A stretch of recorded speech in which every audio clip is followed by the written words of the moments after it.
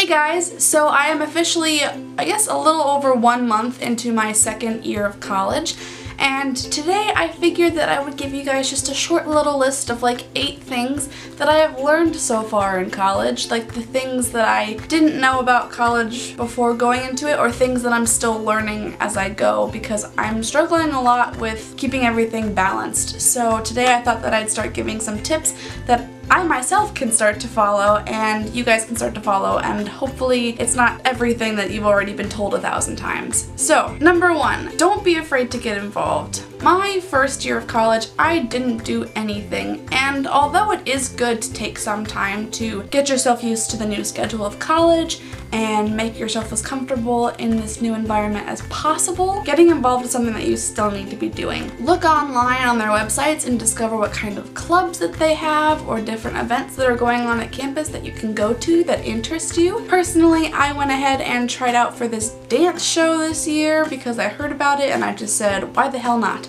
And I made it. So now I've made a bunch of new friends, which kind of leads me into my next topic, which is don't be afraid to make friends and don't be afraid to talk to people. This is something that I definitely struggle with. I am very socially anxious and I struggle in environments that I'm not used to with people that I'm not comfortable with yet. So talking to people, especially when I'm entering something that's like a bunch of people that are best friends and have been together for a couple of years doing this show or whatever, that can be a little scary. But I have made a lot of new friends and I've been talking to all these people and getting more comfortable with them, and that's really good, and I think that's really healthy for me to be able to reach out and get to know more people that are interested in the same things that I am. I've also joined a couple of clubs and I'm doing some volunteer work, which is also helping me a lot mentally as well. Another thing that kind of ties into all this is being able to balance everything. Don't bite off more than you can chew, which I guess would be number 3. Getting involved is great, but if you join like 17 clubs and events and you also have to pile on your schoolwork,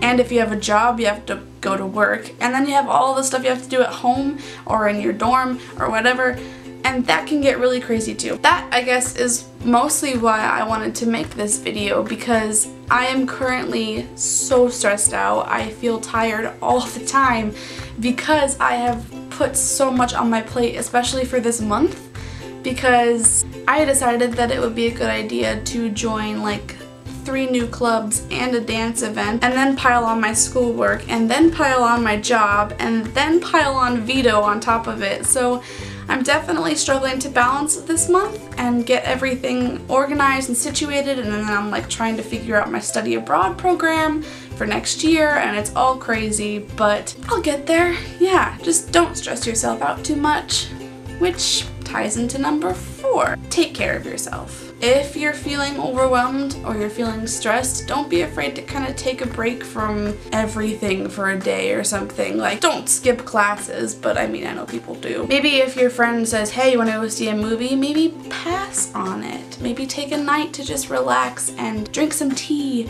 and take a bath or something. Give yourself some me time to keep yourself relaxed and able to breathe. But also, don't procrastinate. I have discovered that if I know about something ahead of time and I get it done as soon as possible, a lot of stress can be relieved. If you know you have a huge project or paper due on Friday and you learn about it on Monday, get started on planning it on Monday. Maybe you don't have to start executing it, but planning it is one of the most important parts of writing a paper or drawing something for an art class or whatever. And I know that's rich coming from me because I've been like the queen of procrastination for so long, but I have learned that it is a lot less stressful on you if you get everything done as soon as you possibly can. I don't even know what number I'm on now, 6 maybe? I don't know. Eat healthy and take care of yourself.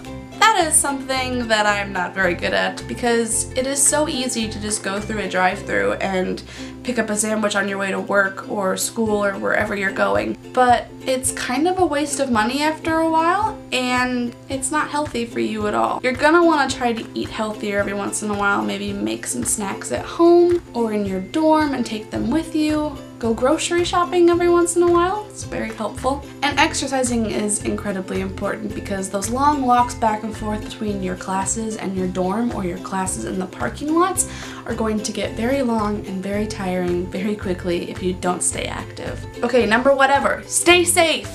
And this is probably something that you have heard 1,000 times, but I am going to drill it into your head. Partying and drinking is very dangerous, and I remember there was like a party I was gonna go to with my friends last year, I think it was, at one of my friends' universities, and oh my god, it was really just sketchy and not okay. We walked all the way down to this house that we knew a party was at that one of her friends was throwing, and when we got there we could hear screaming coming from inside. It sounded like just like a bunch of guys fighting, and we could hear things being thrown.